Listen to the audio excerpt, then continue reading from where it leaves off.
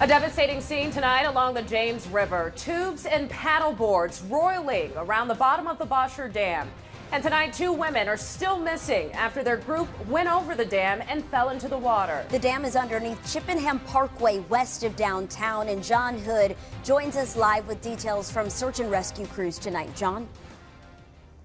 Hey, Jasmine and Makia, a very devastating Memorial Day indeed. Those search efforts have been suspended as of tonight, but will begin again tomorrow. Now, we're told this all happened after first responders received a call that 12 people fell in the James River and needed help. Until the sun went down, first responders searched up and down the James River, hoping to find 2 women in their 20s who are still unaccounted for. We conducted a search this afternoon, and we will be resuming the search first thing in the morning. Richmond Fire tells me 12 people in total fell into the water, 10 of which were able to be rescued. Officials tell us they got a call around 3:15 about a group needing to be saved near the Z Dam.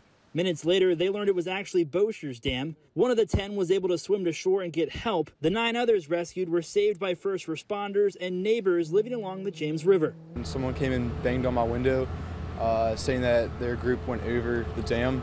So we ran out there and were trying to help, get people out of the water and make sure that everyone was accounted for. And unfortunately, we couldn't find the 2 of them, but we were going all through there, making sure everyone got over onto the shore safely. Officials were not able to confirm what type of flotation devices the group were using or say if all involved were wearing life jackets. Now, because of how dark it is and how high the water is in the river, first responders have suspended their search for the night. Many of those jumping in to help, just praying those lost will be found. I hope they're in someone's house somewhere, trying to find a way to contact their group.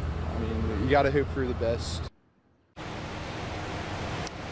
Now, Jasmine and Makia, you can hear how just loud the James River is where I'm sitting at right now. The river's so high. Again, search efforts will begin tomorrow at 7 a.m. near Bosher Dam. For now, live and on your side in Richmond, John Hood, NBC 12 News. It's praying that the 2 people missing tonight will be found safe. Thank you so much, John.